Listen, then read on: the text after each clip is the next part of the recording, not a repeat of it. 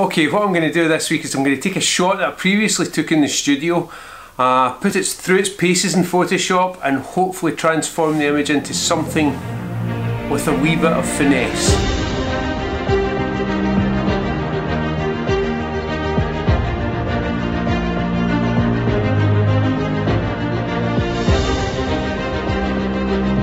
It was a basic studio shoot, but I knew beforehand what I was going to be doing with the images, and the edits that you're going to see, I previously edited this image, but what I'm going to do now is I'm hopefully going to take you step by step, as near as I possibly can to the original way I edited it. I've sped up some of the editing just to save time when you're watching this tutorial, so if you're familiar with Photoshop you'll be able to work out what I'm doing. If not, please feel free to slow it down ever so slightly so that you can see exactly what's happening. Hopefully you'll get something from this as well, and hopefully it maybe inspire a few ideas. But first, I need to get ready. Right, now that I'm ready, enjoy. Simple things, eh? I'm learning this video. I'm trying my hardest to learn this video. Enjoy the tutorial. Okay, here we have the original studio shot. After that, I added a black and white adjustment layer just to pull back the saturation and emphasise skin tones with the yellows and the reds. Then I brought in a background layer from another image I had taken.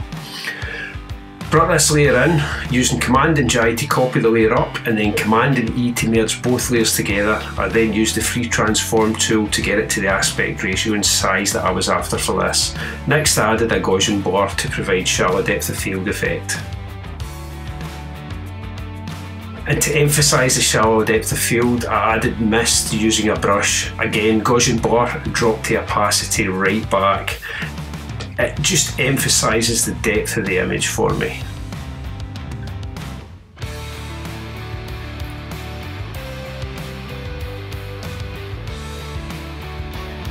Again, repeat this step with the mist brush, Gaussian blur and opacity, but this time not so much of the effect to give density to the mist and provide a further depth of field. Next I added a colour glow to the image using the brush tool, and select a colour from the sun holding down Alt and adjust to a size that suits using free transform. Next process was to add more depth to the image by adding the dust particles using a brush and then scaling to suit using the free transform tool. To easily mask this from behind the soldier, I copied up the mask from another layer holding Alt and dragging to the intended layer. Next I combined all layers together, Shift Alt Command E, and added an LUT, in this case futuristic bleak. From this I went back into the camera raw filter and adjusted the image to suit to the desired effect. Then I sharpened the image holding Alt so that I could see what was being sharpened. After that I used the radial filter to emphasise the eyes slightly. I love the radial filter for emphasising or lighting areas within your image. And sometimes I even turn off the marquee for the filter so that I can see the effect as it's happening.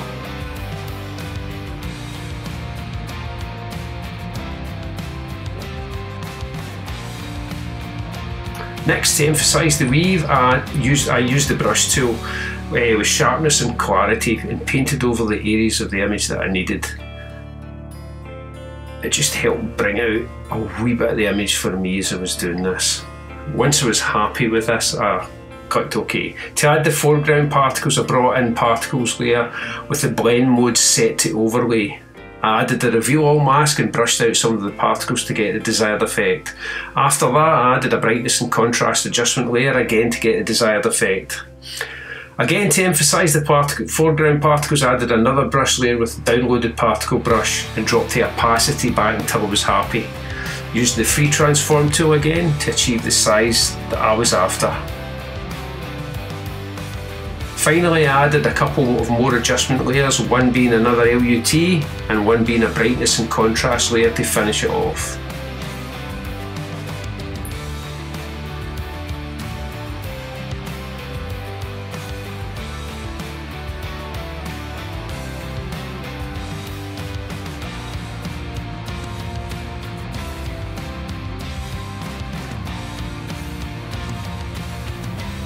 Hopefully you get something from that tutorial, and hopefully it's maybe even inspired a couple of ideas. If you've liked this one and you want to see more, please hit subscribe below and hit the like button because that really helps as well. And I'll see you the next time. Thanks again for watching.